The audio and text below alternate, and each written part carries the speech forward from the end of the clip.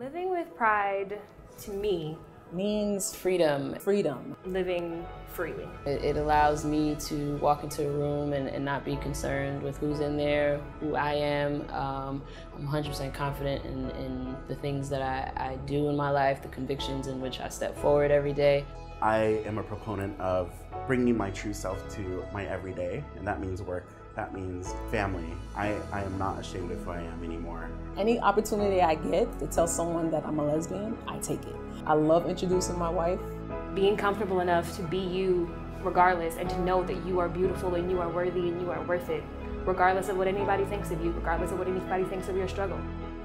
Pride is a beacon, it's a political movement, it is a home.